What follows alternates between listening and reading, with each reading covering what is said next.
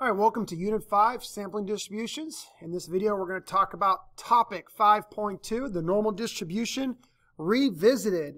Please keep in mind that this is Part 3 of Topic 5.2. So if you haven't watched 5.2 Part 1 or Part 2, please go back and watch them. So we've learned all about the normal model and how we could find probabilities of intervals, how we could actually find intervals with a given probability, how we can determine if something is significant or not based on the probability.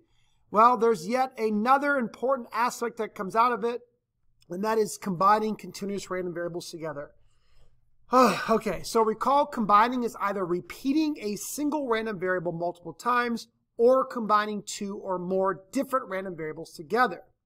If the random variable or random variables follow a normal distribution, then once you combine them, the sum or the difference of them will still follow a normal distribution. This allows us to find probabilities of the sum or difference of random variables. So please keep in mind when we talk about combining random variables here, we're really focusing on doing one random variable multiple times. Like for example, if Josh were to wash 5 cars. Well, we could combine the total lengths for those 5 cars. Then since the length for 1 car follows a normal distribution, then the length of the sum of 5 cars will also follow a normal distribution. We could also look at the difference between 2 random variables or the sum of 2 different random variables. For example, maybe Josh is going to wash and wax cars. Well, if they both follow normal distribution, when you look at them together, or if you look at the difference between them, you're still going to follow a normal distribution. So keep in mind how you must approach combining standard deviations. That's the one trick. Remember, you're not allowed to add standard deviations. You have to add variance first. So keep that in mind, and we'll review that as we watch this video. All right, so here's a good example. All right, Tom and George both love to bowl. In fact, they've bowled so many times that they know their mean and standard deviation. Tom's games follow a normal distribution with a mean of 190, standard deviation of 8. If you know anything about bowling, that's not bad. George's games follow a normal distribution, with a mean of 210 and a standard deviation of 15. So what we get from this information is that George is a slightly better bowler, on average 20 pins better, but he also deviates a little bit more. So he has the likelihood of some better games, but he also has the likelihood of some worse games. So the question here is, if they bowl a game, what is the probability that their total score is more than 430? So we're trying to find the probability that their total score is more than 430. So if I'm trying to find a probability, a couple things are popping into my mind. I need normal CDF, right? To find normal CDF, I need z-scores, but I can't do any of that yet because I first have to think about the total. Because this question is not just about George or Tom, it's about both of them. So to find the mean of their total, I'm simply going to say, to find the mean, I'm going to say, well, listen, Tom is an average of 190 plus George is an average of 210. Well, just add those together, right? So grab your calculator if you need to, unless you can do it in your head. 190 plus 210. I'm expecting them to have a total of 400, okay? That's pretty easy. So when we're finding the z-score for 430, we need the mean. Okay, so let me write that down. We now know the mean is 400. That's the mean of the total, adding them together. Okay, awesome. But, oh boy, standard deviation, please, it's a little bit trickier. We're not allowed to simply add 8 plus 15. Nope, not allowed to add standard deviations. But you are allowed to add variance. And remember, variance is nothing more than standard deviation squared. So if I take 8 squared, I get the variance for Tom. And if I take 15 squared, I get the variance for George. Now, I am allowed to add those together and then a giant square root around all of that variance to get back to standard deviation. Just keep in mind that standard deviation squared equals variance. Therefore, the square root of variance equals standard deviation. All right, so what I have to do on my calculator is I have to do the square root of 8 squared plus 15 squared. That's all of my variance, and I get 17. Pretty nice number. Doesn't always work out to be such a nice whole number, but it did here. All right, so now I'm ready to answer the question. All I need is my z-score. What is, how likely, or how far from the mean is 430? So I'm going to take 430, the number I was asked about, and subtract the mean, divide by the standard deviations. That's simple, right? Nice and easy, nothing hard here. So 430 minus 400, and then divide by 17 is 1.7647. 1.7647. All right, so the question asked me to find the probability that their total is greater than 430, which is equivalent to find the probability that a z-score is greater than 1.7647. And the answer to that is going to be found by using normal CDF on my calculator. I'm going to go from a lower value of 1.7647. I'm going to go all the way towards infinity because I want to go all the way more. And I'm going to use a standard mean of 0 and a standard deviation of 1. And again, that's what my calculator is going to do, but I'm trying to make sure I show you guys all the work that must be shown if you want full credit.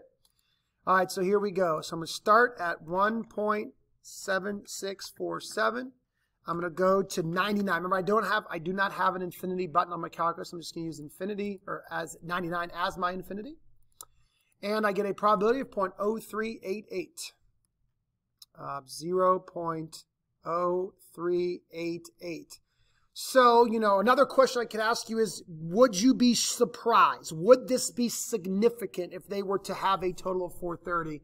Well, if you're going to go with significant as 1% or less, then this would actually not be significant. This would be, on the unlikely side of things. It would be, 4% is kind of low, but it's not that significant. Now, if you were to change your mind and say that under 5% is what you consider to be significant, well, then this total would be pretty significant for George and Tom to do. But, I like to personally go with 1%.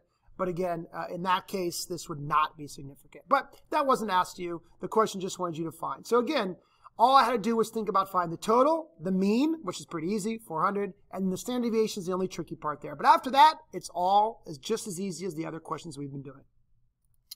All right, let's do one more example here dealing with our friends Tom and George. Once again, they both bowl. They both have a mean. They both have a standard deviation. They both follow a normal model, which is awesome. But this time, the question's a little different. If they each bowl a game, what is the probability that Tom scores better than George? So in this case, I'm looking at the difference. And I know that George minus Tom, typically, on average, that difference is 20, right? Once again, how did I get that? Well, George typically bowls at 210. Tom typically bowls at 190. That's a difference of 20. So on average, I would expect George to be 20 more pins than Tom. But think about it. George could deviate on the low end. Tom could deviate on the high end. And all of a sudden, maybe Tom does score better. So it is possible. And the question is, what's the probability of that happening? Well, before I move any further, now that I understand that the average difference is 20, I now have to find the standard deviation for the difference. And this is another important rule that I hope you remember from last unit on combining random variables. I'm not allowed to add or subtract their standard deviations. Not allowed to do that. But I am allowed to add their variances. Now, even though this problem is looking at the difference between George and Tom, George minus Tom, you always add variance. The fact that I'm putting these two bowlers together, the fact that Tom and George are both bowling. Now, I'm not looking at the total anymore like I did in the last question. I'm looking at the difference. But the fact remains they're both bowling a game. So the variance between them will always build up. It'll never diminish. So this is going to be the exact same 17 that we got on the previous problem. All right, so now I understand the difference. I understand the average is supposed to be 20, but that average could deviate by 17. Now I have to figure out how to answer this question, and that's the tricky part. Here's the trick. I need to focus on 0. Here's why.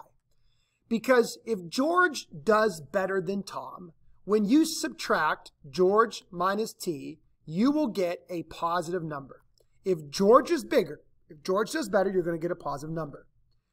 If they are tied, if George and Tom both are equal, they both bowl the same score, you're going to get a 0. But if Tom does better, if Tom's score is higher than George's, you will get a negative result. And this is the scenario I'm looking for. I'm not looking for a positive result because that's when George does better. I'm looking for a negative result when Tom does better. And that means I need to focus on 0 because a score of 0 is the cutoff between positive, George does better, and negative, Tom does better. So what I need to do is I need to find the z-score for 0. I need to subtract 20, that's the difference I expect, divided by the standard deviation. So to do this, 0 minus 20 is negative 20, obviously, divided by 17. Negative 1.1765. Negative 1.1765. I'm going to double check that I wrote that down right. Yep. All right, so what this means is that if the z-score is below that, then that means the difference is negative. And that means Tom did better. You know, sometimes drawing a little picture might help. I know I'm kind of cramming space on here, but, you know, here's my difference. I expect a difference of 20. And wherever 0 falls, that's the cutoff, right? Because if they get a 0, if the difference is 0, then that means they're tied. George didn't do better, Tom didn't do better, they're tied. So anything above 0 is when George did better, like he's supposed to. Anything below, maybe I should use a different color, anything below 0 is where there's a negative difference. And that's where Tom does better. So that's what we're trying to find. So I'm trying to find the probability that the difference is less than 0 because less than 0 is a negative number, which means Tom did better, which is equivalent to find the probability that a z-score is less than negative 1.1765, which is equal to, using the normal CDF on my calculator, and I'm going to go from negative infinity way down low to negative 1.1765, with a mean of 0, standard deviation of 1 for the generic normal model. All right, so here I go. Second VARS, normal CDF. And let's see here. I'm going to start at negative 99. That's really, really low. And I'm going to go to the negative 1.1765 z-score that's represented by a difference of 0. And I get a probability of 0.1197. So not unlikely at all. I want to squeeze it at 0.1197. So in fact, it would not be significant. It would not be weird. It would not be unlikely if Tom did better. In fact, it happens about 12% of the time. About 12% of the time, Tom is going to do better than George. And that's just because their scores deviate. Now, that does mean the other roughly 88% of the time, George is going to do better. Well, duh, George should do better because his score is typically 20 points higher than Tom. All right, this is a very common AP question. It's one that really kind of makes you think. A, you have to remember how to combine random variables, and B, you have to really have this strong understanding of why 0 is so important, because below 0 is a negative difference, Tom did better. Above 0, positive difference, George did better. All right, guys, that's it for this video. This is finally done with topic 5.2 over the normal distribution. There is a lot to it, but it's super, super important that you understand it all. And I'll see you guys in the next video when we do topic 5.3.